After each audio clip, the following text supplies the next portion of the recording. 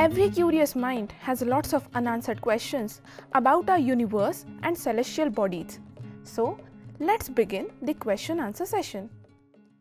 So, how did the universe begin? Well, the current sort of model we have is that the universe is currently expanding.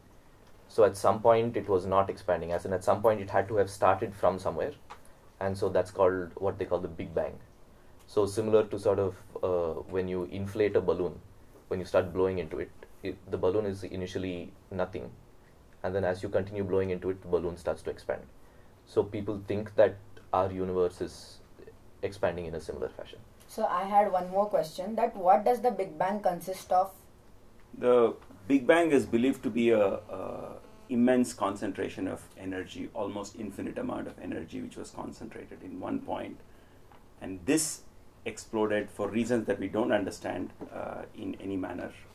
And the reason it's called a Big Bang is, as Krishna put it, we know that the universe is expanding and therefore it must have started expanding from some point, and that point of infinite energy from which it expanded is called the Big Bang. Thank you, sir. Who proposed this model of the Big Bang theory?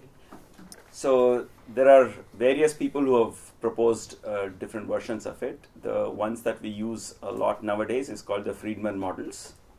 So it was proposed by Friedman. Sir, what are the causes for this expanding of universe? We still don't know what the causes are. What we do know is it's expanding. Yeah. So what we describe is how the universe is expanding and what it will continue to do. So this is called the dynamics of the universe. But the causes itself, we really have no idea about it. I'd like to add that, you'll hear things like with dark energy, which is causing it to expand, and things like this. But these are just attempts to describe this fact. And even the observational fact that the universe is expanding is a rather indirect observational fact. And so we really don't know. Thank you, sir. So are there any more theories related to the beginning of the universe, or is this the only theory that is doing the rounds right now? No, there are competing theories.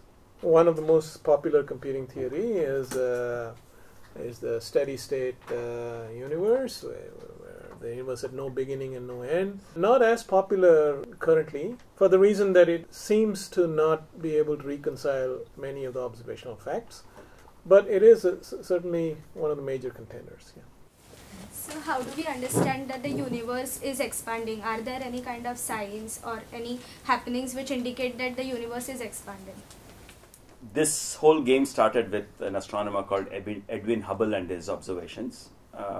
He found that galaxies seem to be going away from us. And this was true no matter which way we looked at it, whichever direction we looked at it in the universe. It all seemed to be moving away from us. He measured this using a phenomenon called the redshift, whereby an object moving away from us, the spectral lines of atoms and molecules from that object will be shifted towards the red part of the spectrum. So he concluded that since every object seems to be moving away from us, the only way you could explain this situation is using two explanations.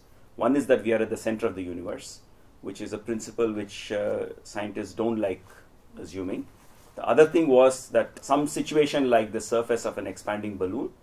So even though we are not at the center, if you are sitting on the surface of an expanding balloon, you will find that all other points on the balloon are moving away from us. And he also found that the farther an object was from us, the faster it was moving away. This again fits in with the surface of a balloon model. So that's how we believe that the universe is expanding. I'd also like to again add that the surface of the balloon is while it's a visually appealing thing, please be careful while you use that to understand. The surface is really, again to use a cliche, it's the fabric of space-time. Okay, so it's as if the ruler that you're using to measure 1 centimeter, that 1 centimeter is expanding. Okay, so it's something that you need to turn over in your mind and not use very carelessly until you've understood it well.